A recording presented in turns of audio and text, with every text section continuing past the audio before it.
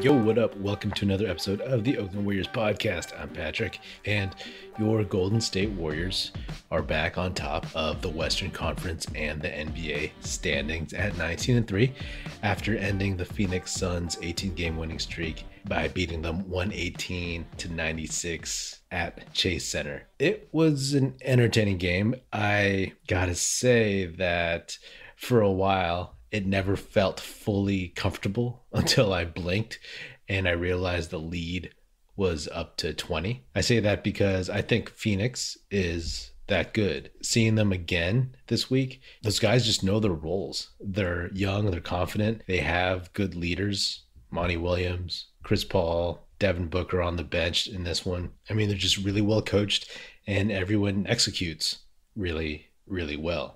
I just wanted to go through the four things that I talked about in the last episode, talking about what to look for in this game. The first thing was if the Warriors could free up Steph to get cleaner, more open shots, to get more comfortable.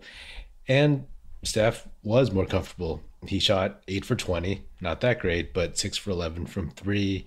He had 23 points. He was plus 10, played 33 minutes. He had 5 assists and 5 boards. Basically, his poor performance in Phoenix was obviously partly him. He was just off. And playing against the Suns again, they tried to switch Bridges off of him a little bit more, it felt like. And I just think that the Phoenix Suns were not as sharp as they were on Tuesday. They just played in a back-to-back at home in Phoenix against the Pistons, and all their main guys played at least 30 minutes each. So they weren't super fresh, but I feel like the Warriors were making a better effort to get Steph open, and he was just playing a little bit better in front of the home crowd as well.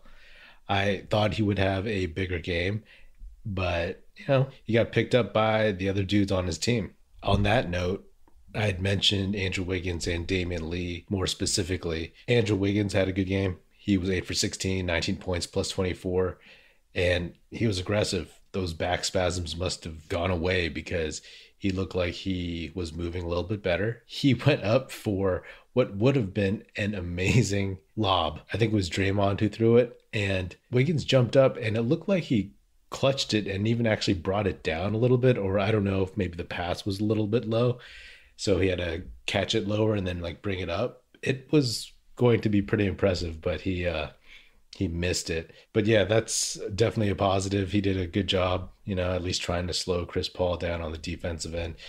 I like Wiggins on this team, man. I really do, because he's just, as an athlete, is super necessary. And for him, he gets such easy baskets. He's wide open on his threes most of the time, and he's getting a bunch of alley-oops and backdoors. So that when he goes out and tries his mid-range or his, off the dribble moves, it's like he doesn't have to rely on just those things. There's a variety to his game. So he's perfect for this, a guy who can hit some threes and a guy who can catch the ball and throw it down. And he's getting better around the rim. Damian Lee, he played finally after missing a few games after the birth of his child, and he was rusty. He didn't play that many meaningful minutes. He was only 1 for 4. When he came in, he played like a 4-minute stint and hit his first shot. I think his other 3 shots came in garbage time. So Jordan Poole didn't have a good game, whereas on Tuesday night, he played well and kept the team afloat. This game, he was 5 for 12. He's plus 24, only 14 points though.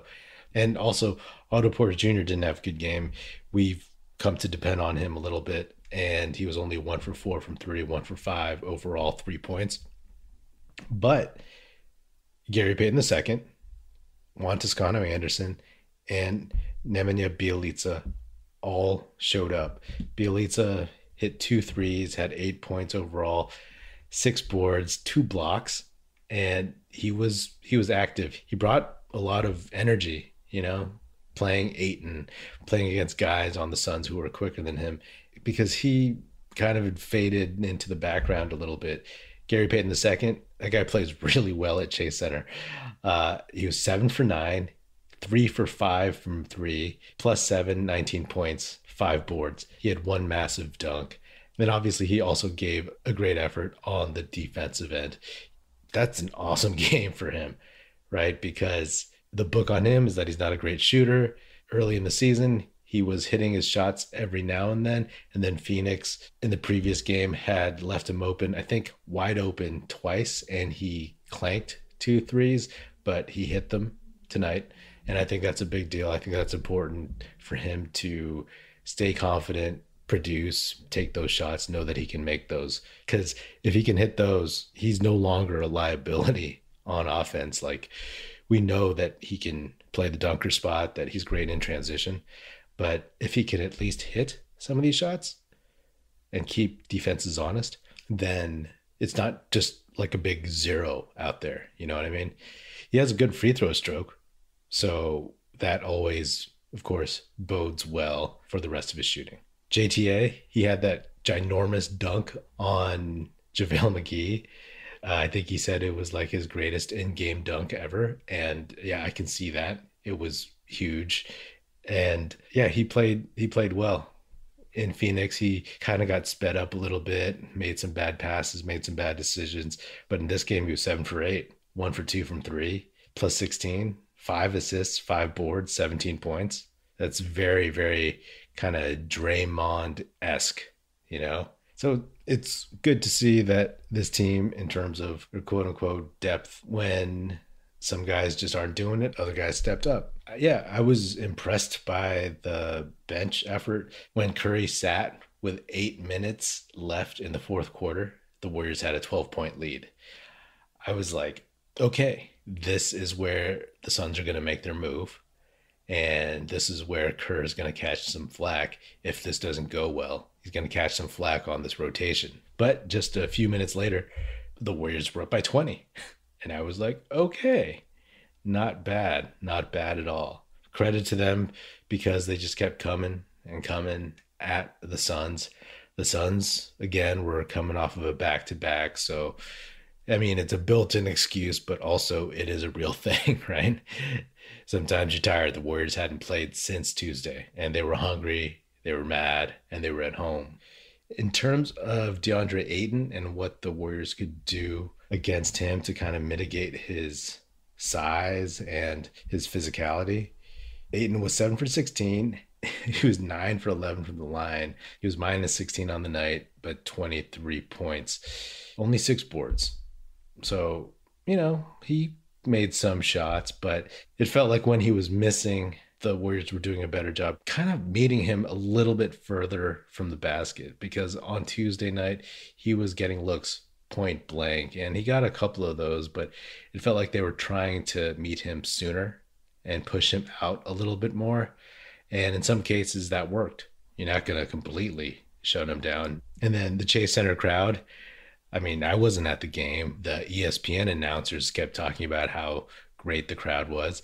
Yeah, and they seemed loud. They seemed loud when things were going good. But there was that point towards the end of the game, sometime, I believe, in the fourth quarter, about 6 minutes left in the game. Draymond Green, there was a stoppage in play, and Draymond Green put his arms up and started calling for the fans to make some noise.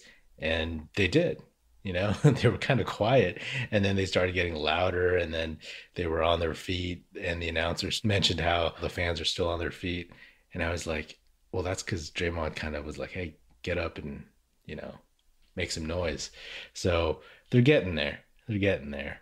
I mean, overall, when the Warriors were playing well, the crowd definitely did seem to help. You know, work in progress, right? Work in progress.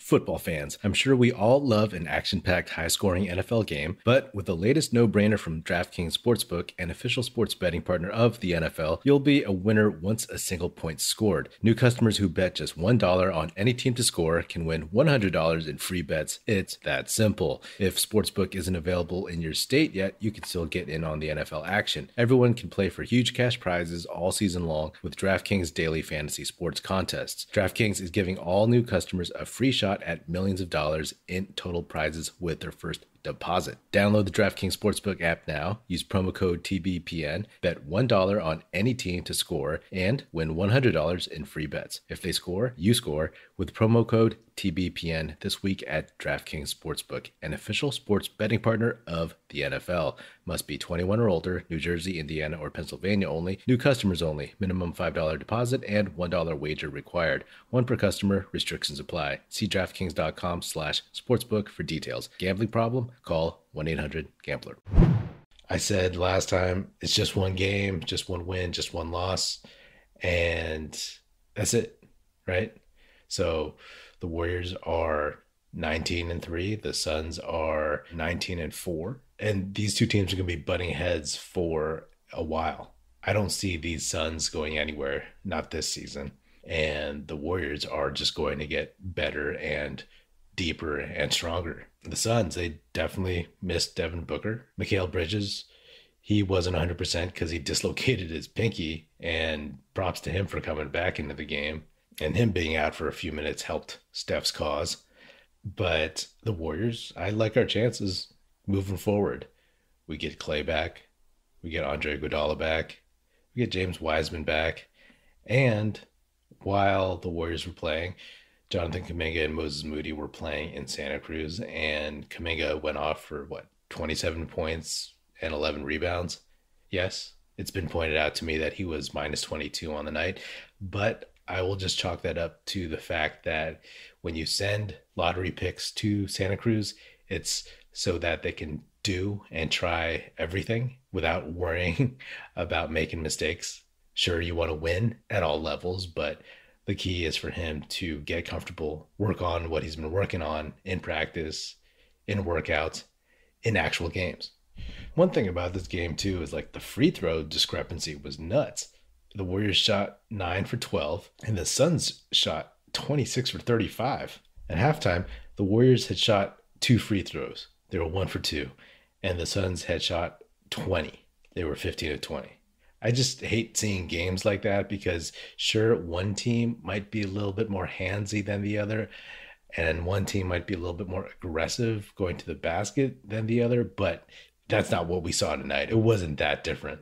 It wasn't like that. But whatever, they got the win, and it's just one of those games from the refs, whatever. Somebody on Twitter who actually is on the same podcast network as this show tweeted something about how the Warriors like to showboat a lot, and they do. They do. He got a lot of replies from Warriors fans, and I didn't really read too many of them, but I thought it was funny because I was like, oh, I know that show. And it's a fair statement, to be honest, because the Warriors do showboat, but that's because it's been several years as the greatest show on earth. So they've been the center of a 3-ring circus for so long, except for the last 2 years, that this is how they do it. This is what makes the Warriors the Warriors. Steph and his shimmies and his goofy celebrations, and Draymond and his chirping and his arguing with officials. That's just how it is. Obviously, the Suns are different. And if they win a few titles, maybe they'll change. I think maybe it was an honest observation, but on Twitter, everything is out of context. But yeah, I like this Suns team a lot. The rotation is nice. Everyone knows their role. And it's still crazy to me that they could have and they should have drafted Tyrese Haliburton in the 2020 draft. Imagine this team with him in the lineup as well, him coming off the bench. That'd be nuts. That dude is the high IQ, do everything team player that would fit in perfectly with Monty Williams' team. I kind of want to see what it would be like, but I'm also really, really glad that he's not on that team because he would make them even deeper and younger. Dang, if I was a Suns fan, I'd be like, man, could have had Haliburton.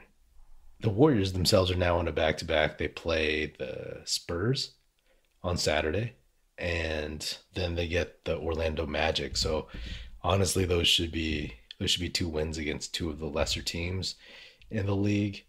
But, always got to guard against letdowns. hopefully they can close those games out early and rest guys a little bit, you know? Anyway, it's good to end the night back on top of the standings. I'll take that. I'll take that any way we get it. That is another episode of the Oakland Warriors podcast. Be sure to subscribe wherever you get your podcasts. Feel free to hit me up on Twitter at Patrick Epino, Epino, or at Oakland Warriors. Check us out at oaklandwarriors.com, and be sure to tell your fellow Warrior fan friends to tune in and listen. The Oakland Warriors podcast is produced by National Film Society and is a part of the Basketball Podcast Network. And if you're so inclined, we'd love it if you could leave us a 5-star rating and say nice stuff about us in a review on Apple Podcasts. That's it. Music in this episode provided by Paper Sun. Special thanks to Paul Amardo for production support. See you next time, and go Dubs.